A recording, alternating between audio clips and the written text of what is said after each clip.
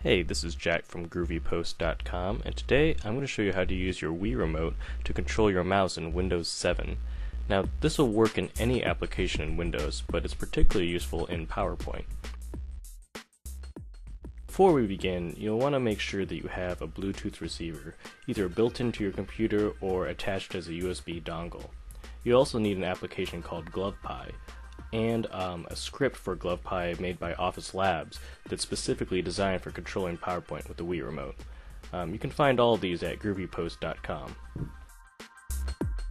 The first thing you'll need to do is to sync your Wii Remote to Windows using Bluetooth.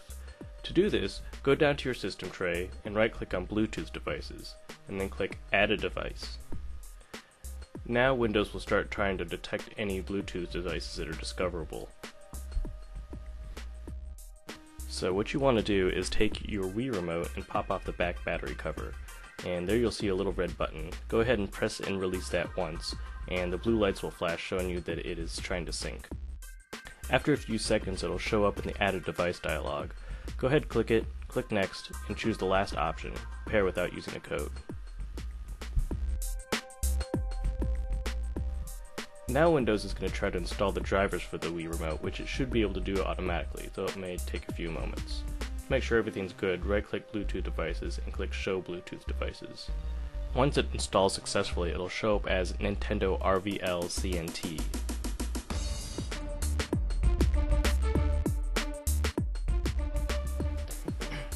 Now all you need is a Wii Remote sensor bar.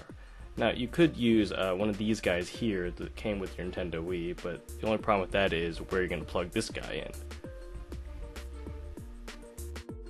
Luckily, the Wii Remote sensor bar isn't exactly sophisticated technology, really. It's just two lights that are stuck in a piece of plastic, which means you can take any two light sources, put them a couple of inches apart in front of your monitor, and there you go.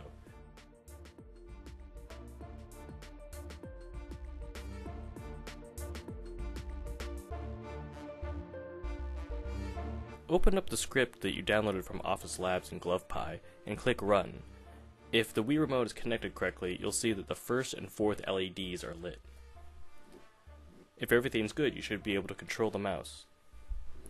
Point at the screen to move your pointer, and push A to left click. You can use the Wii Remote in any application. It's a little hard to control, but it works. And to right-click, you can push B, which is the button on the back of the Wii Remote. Now, because the Wii Remote is so hard to control, it's best used in PowerPoint, where you don't have to use a lot of subtle gestures. The script that we're using from Office Labs turns the pointer into a laser pointer. You can advance the frame by flicking the Wii Remote. To go back a frame, you can hold 1 and flick the Wii Remote. You can zoom in by pushing plus, and zoom out by pushing minus. For now, this is really the best application for the Wii Remote in Windows. You can use it in other applications like Paint. You can use A to use one color. You can do some drawing here.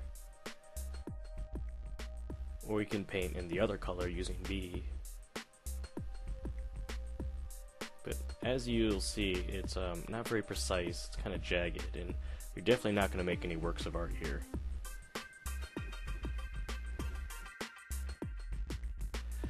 So that about wraps up how to use the Wii Remote in PowerPoint and other Windows applications.